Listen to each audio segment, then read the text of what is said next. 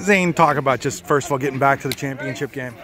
It's especially awesome against Brookville. I mean, we lost in the District 9 finals last year. It's just awesome to get back at them. We lost 2 regular season games against them this year. It's just awesome to get a win and make it back there. It's just sweet. Awesome. Okay, you guys had 6 wins in the regular season. You have 2 in 2 days in the playoffs. What's been the difference? I think we just told ourselves it's time to step up. I mean, it's time to go. I mean, it's win or go home now. I mean, people didn't think we could get these 2 wins, but we came out and did our job.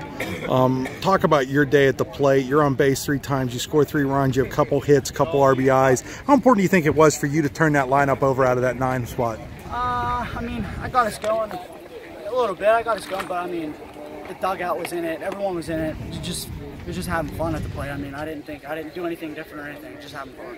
Talk about Tyler being able to overcome the 38-pitch first inning and keep you guys in the ball game. Well, he's been great all year. I mean, I knew he was struggling, but I mean, I knew he was going to come back and he was going to fight. He wasn't just going to give up and throw in the towel. I knew he was going to fight back.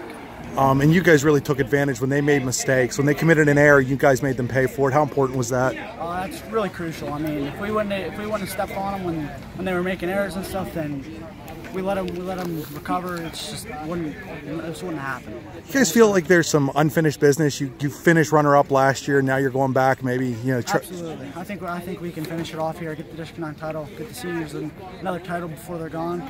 It's just awesome.